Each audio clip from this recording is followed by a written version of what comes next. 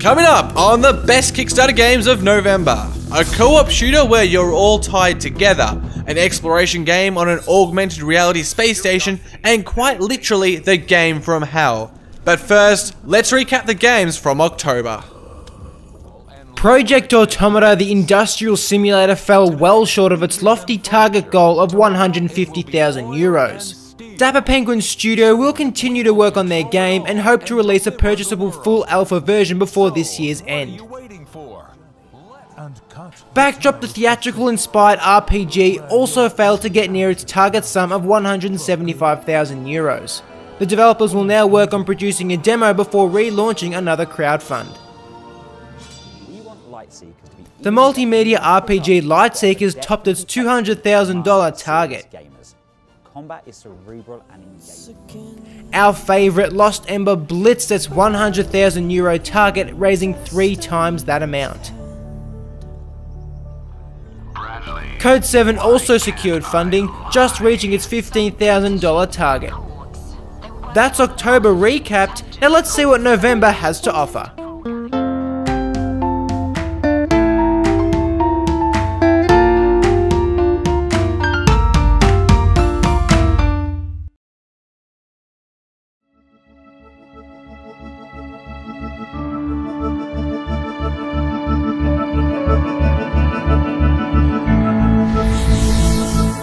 Quadcore is an arcade shooter designed for cooperative play. Whilst at university last year, the game's 2 developers, Adam Carmichael and Bill Blythen, identified that the key to co-op games is communication. To make communication essential to their game, they decided to literally tie the players together, as if they were in a 3-legged race. The result is that if player 1 moves left, player 2 will be tugged along.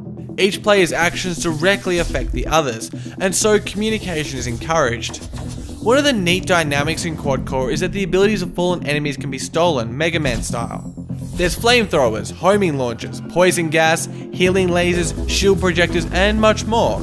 Adding to this is the opportunity to exchange these abilities with your teammates, leading to strategic combination and even designated roles like damage and support. In terms of funding, Quadcore's situation looks dire.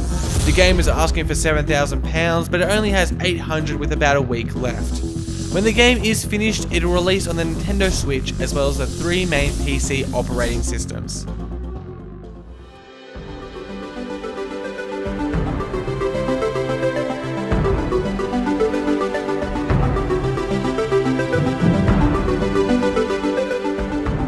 Nycra is a planet-hopping adventure game with some pretty pixels and a few other genre influences. First, we want to talk about the story. Nycra's world seems to have a good atmosphere and mystery. However, outside of that, the story details given in the Kickstarter are either frustratingly ambiguous or boringly vague. Take for instance Q. She is described as born with free will and empathy, and it is said that actions are influenced by her compassion. It sounds interesting, but it could mean so many things. An explanation or some examples would have been nice. Other than that, we're just given vague ramblings about a mysterious past to uncover and some horrible darkness to defeat.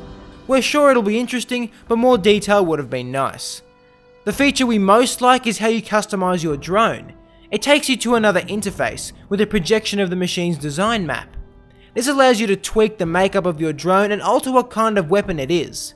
Gathering loot is another big part of the game, giving you access to more drone parts and valuable items to sell. We're not huge fans of the game's first world melders, which features prominently throughout the trailer. Its grassy terrain lacks detail and screams first level. The desert, ice and underground planets that were hinted at look far more interesting, and we'd love to see more of them. With a smidge over 2 weeks to go in its campaign, Nycra is $25,000 away from securing Kickstarter funding. If all goes to plan, expect to see Nycra next October.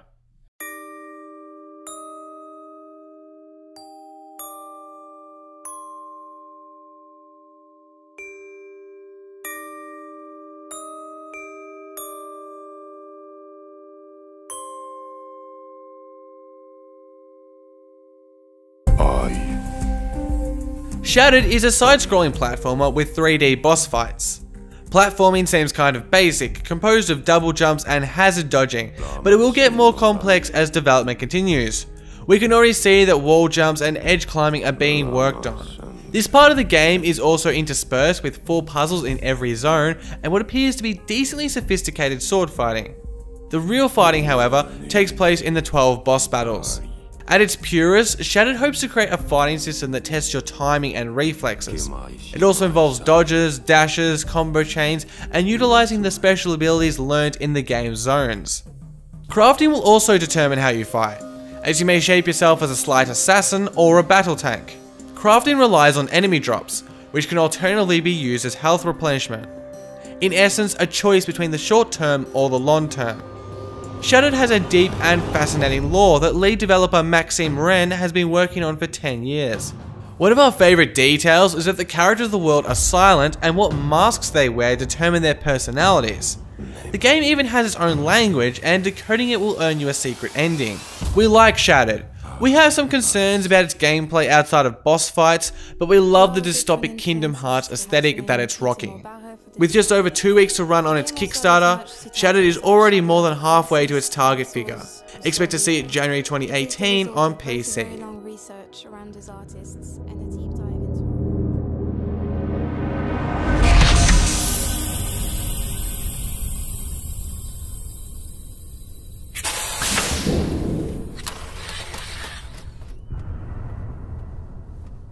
The Station is a game about contacting intelligent life.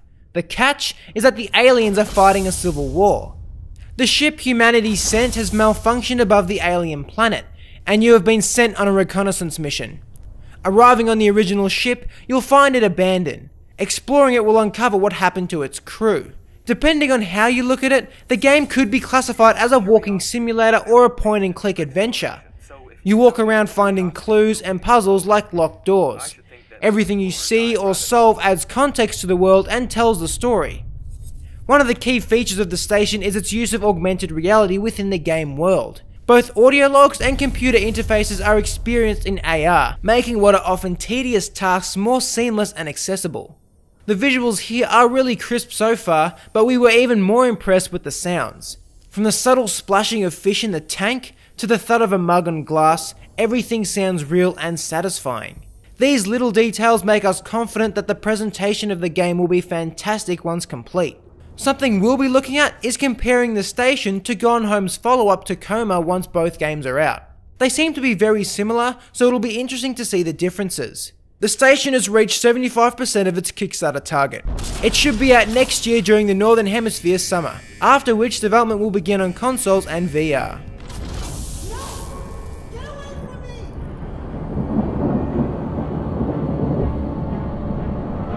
The fall. It's the last thing I remember.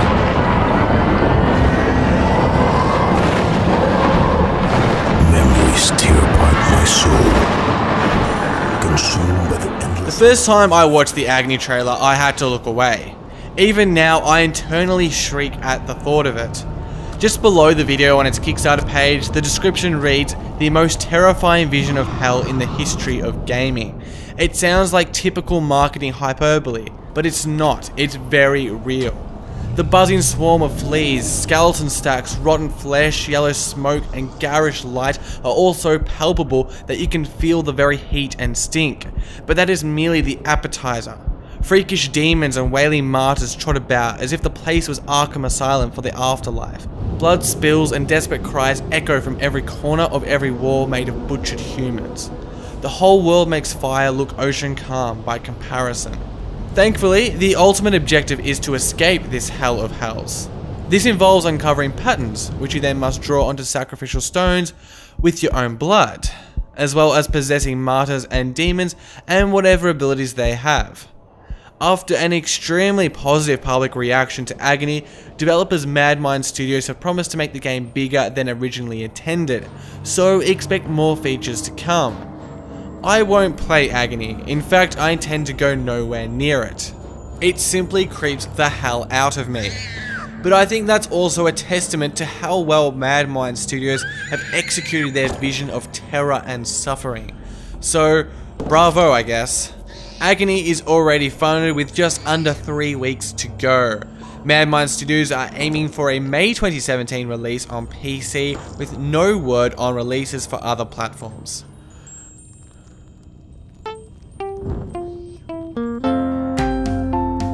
Thanks for watching. We'll see you next time here on Indieformer.